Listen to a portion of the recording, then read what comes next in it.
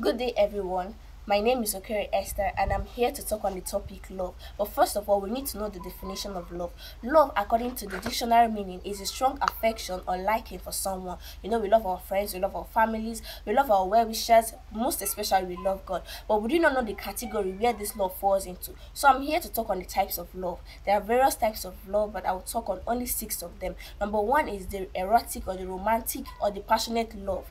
This is a premier love that comes as a natural instinct in most people. It is a passionate love displayed through physical affection. This is a love that desires another person's body. Remember, it is addicting. We have the second type of love, which is the filial love. This is the love we have for our friends. It is also known as brotherly love. It is a love without any romantic attraction. It occurs when both people share the same values and respect each other. We have the third type of love, which is the storge love. That's the love of our parents for their children. This is described as the most natural of all laws. It is an infinite love built upon acceptance and deep emotional connection. That is why no matter how bad a child behaves, the parent still loves the child. We have the fourth one, which is the pragma or enduring love. This is a love that matures over the years. It is an everlasting love between couples who chooses to put equal effort into their relationship. Remember, marriage is not all that rosy. Even if it were, remember, roses also have thorns. So commitment and dedication are needed for this kind of love.